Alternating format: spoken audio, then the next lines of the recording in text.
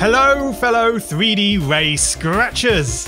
This is episode 8 of our Raycasting series, and by popular demand, we are going to add mouse control and support for looking up and down. Yes, this is so cool, making our game feel so much more immersive. But this is going to be hard to code, right? Well, luckily for us, no, it's not. It's ridiculously straightforward. Looking up and down in a Raycaster is just as simple as moving the entire scene up and down. The hardest part of that will be catering for the otherwise static backdrop. We'll get into that shortly.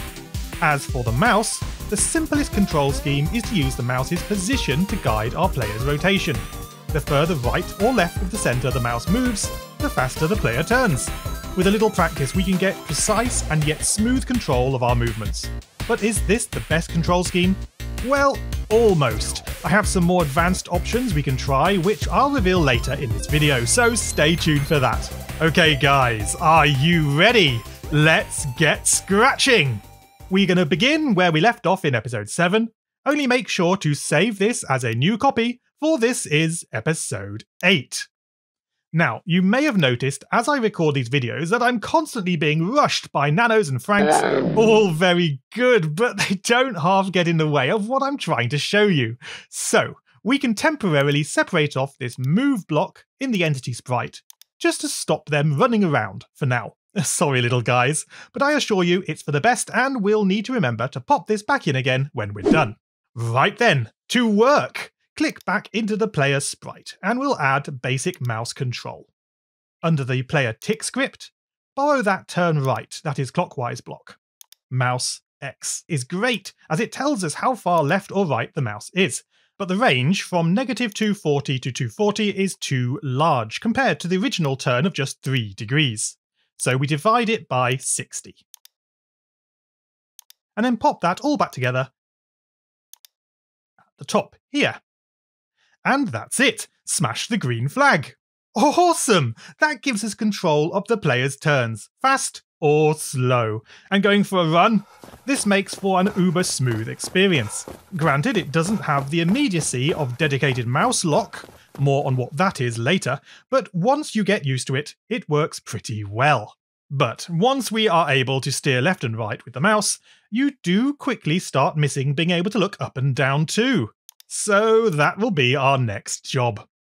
We'll need a new variable to keep track of where we're looking. Name it Camera Y and make it for all sprites. And we'll simply set it to the value of mouse Y. The plan is then to scroll the entire view up and down by this amount. So click into the pen sprite where all the drawing is done and find the Draw Row custom block. You can see here this set Y, and it's where we calculate the vertical position of each wall strip. To scroll it, we must offset this, that is, subtract camera Y from the result. Carefully ensure the whole of this existing expression goes on the left of a new subtract block, and subtract from that the new camera Y variable. Great, let's give that a run. And look at this! So cool! You can already see it's having the desired effect on the level walls. Obviously, we're not finished, because we also need to offset these entities, the enemies and stars, to keep them in sync with the level. The code for them is found under the stamp entity script over here. Currently, the goToXY has left the Y as 0, and now we're going to replace that with a subtract block, and just drop in camera Y into the right-hand side. That gives us negative camera Y. There's no need to put a 0 on the left if you don't want to. And that's better! It's working great! Are we done then? No, not quite. Did you notice anything a bit off with this backdrop? Yeah, the gradient backdrop also needs to scroll. Problem is, we drew that on the stage backdrop. And unlike pen and sprite costumes, stage backdrops can't be moved around in code. Well then, we'll just have to copy this costume over to a sprite instead. Just drag the backdrop costume into the pen sprite. And then we click into the pen sprite and confirm that the costume is there and ready to use. Good. So since this is no longer a backdrop but a sprite costume, we are going to need to paint or stamp this to the screen. And we'll need to do this before drawing anything else, as everything else will be layered on top of it. So locate the Draw custom block. This is our entry point. Previously, we began by erasing all to clear the stage. We'll replace this with our backdrop stamp. Position it first with a go to XY of 0, and the Y needs to be that offset, so subtract camera Y. Now pop in a clear graphic effects to ensure it's not tinted by previous brightness effects we may have used. Switch to that background costume, and then set size to 100 so that it fills the screen width. Finally, we stamp. This allows our backdrop to still appear behind the Raycast level and entity stamps. Smash that green flag! Righty-o! What have we got here then? Is this what we hope to see? The good news is that the main backdrop can be seen to scroll nicely up and down with the scene. But something's seriously wrong in the areas above and below our normal view. We're getting some colour banding. The reason, of course, is that our backdrop costume is only the size of one screen. If we move it up and down, then we reveal what is behind, and that is a mess. To fix this, we'll need our backdrop to be twice as tall as our screen. No problem. In the costume editor, resize the whole costume to half its size, using the canvas middle as a reference. Then center it again. I find it useful to create a duplicate using the Alt key held before dragging, or the copy and paste. And now reselect and stretch the middle pair vertically. If you hold down the Alt key while you're dragging, then it sizes around the middle point. Useful! Size up just a little bit larger than the canvas. So this middle area is going to be sized up in code to the full screen. Therefore, we want to change the gradient colours to match the original reference shades to the right. There we go, that works. The same for the floor. Only for a change, I'm going to switch it to a green hue, matching the theme of my maze walls. Great. Clean up by removing the reference shapes to the right, and all we need to do now is size this up to 200%, and we'll do this in code. Set size to 200%. Sadly, it isn't this easy. Scratch has unhelpfully prevented the size reaching our desired 200%, as the sprite would become too large for the screen. Except for that's what we want. So, we can work around this, of course, by switching to the large backdrop costume after sizing to 200%, and instead switch temporarily to a small costume, say a star, beforehand. Let's see. Oh yes, this is far better. Scratch lets us size a star costume to 200%, and once there, is happy to switch to the larger backdrop costume as long as we don't then size it again afterwards. And we can look up and down, and the floor and ceiling look marvellous. Love that green. Great job. Even though as we play, we only tend to look up and down a little bit, the effect is a whole other level of immersion that brings this 3D to life. Well, I said we'd come back and talk about improving the mouse control. To do this, it might help us to first add a simple crosshair. Create a new sprite named Crosshair, and we can draw it using a centered, thick black line with a thin white line centered on top of that. Then duplicate them, and keep them centered by holding the shift as you drag them down. Select all and then center them again, before duplicating and rotating using shift to snap to 90-degree angles. And finally, drag to snap back to the center one last time. Ta-da! We are done, and it's looking pretty smart. Script-wise, when flag is clicked, go to XY of 0, 0. Super easy. So this is pretty standard first-person shooter stuff. But what are your feelings about seeing the crosshair staying still in the center of the screen, while our mouse cursor is still visible, moving all over the place? It's a little disorientating, don't you think? Well, outside of Scratch, this is overcome by a clever trick called mouse lock. The mouse cursor is hidden, and yet mouse movements still allow for turning without limits. However, in native Scratch, we can't pull off this trick yet, sadly, so instead, I prefer to make the crosshair follow the mouse. Simply loop forever, and go to mouse pointer.